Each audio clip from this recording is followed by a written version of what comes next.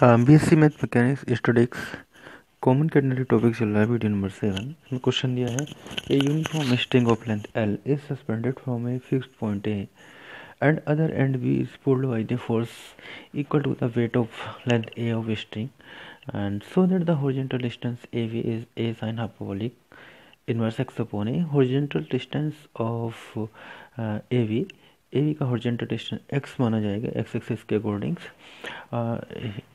ये डिस्टेंस होगा हमारा C। ये लोएस्ट पॉइंट है। यहाँ पे जो वेट है वो सॉरी ये फोर्स है, ये फोर्स अप्लाइड हुआ है। फोर्स P इक्वल टू होगा WA, यानी कि weight of length A of string, यानी कि W इंटू A, यानी कि force P equal to W into A के इक्वल है।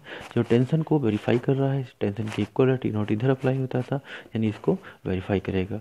इधर की अगर फोर्स अप्लाई होगा तो टेंशन उसको वेरीफाई करता है अपोजिट डायरेक्शन में। टेन P इक्वल टू हो जाएगा हमारा T0, एंड T0 का एक रिलेशन होता है।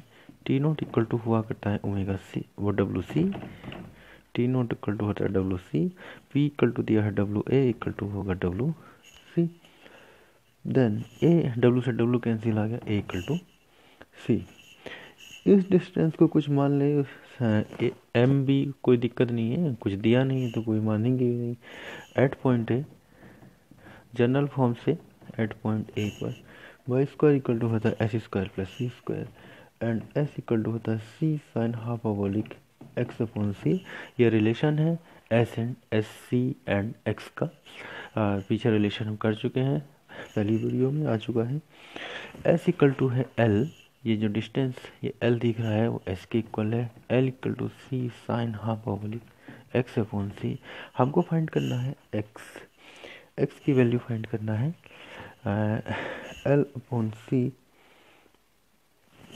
C इक्वल टू हमारे पास A आ चुका है, C की वैल्यू हम A पुट कर सकते हैं।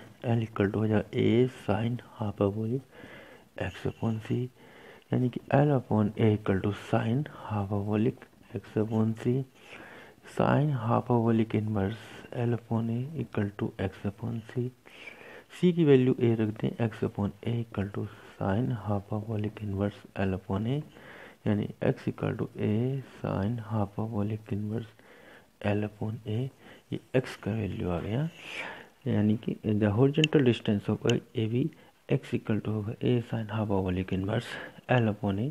यही हमको प्रूव करना था। नेक्स्ट क्वेश्चन है इस वीडियो में, if the tension at each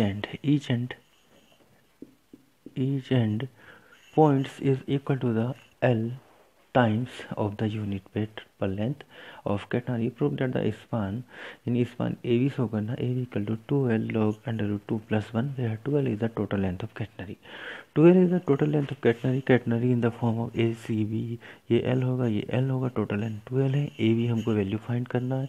यहाँ पे जो टेंशन अप्लाई है L into L times L into weight, unit weight of length, यानी कि W मानिए, लेट W इक्वल टू होगा वेट यूनिट वेट, यानी कि वेट बाई वेट पर लेंथ।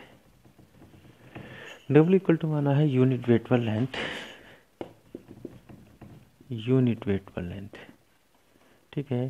देन T0 वेरीफाई करेगा W को। T0 इक्वल टू होगा LW sorry, and T0 equal to हुआ करता है ओमेगा C। दोनों को इक्वल कर देंगे, T0 की वैल्यू यानी कि omega C equal to LW sorry omega नहीं है WC। T0 equal to WC होता है, WC equal to LW, W से W कैंसिल हुआ, C इक्वल टू होगा L। C इक्वल टू हो जाएगा L, and S equal to होता है C टेंसाई, S इक्वल टू होगा C टेंसाई।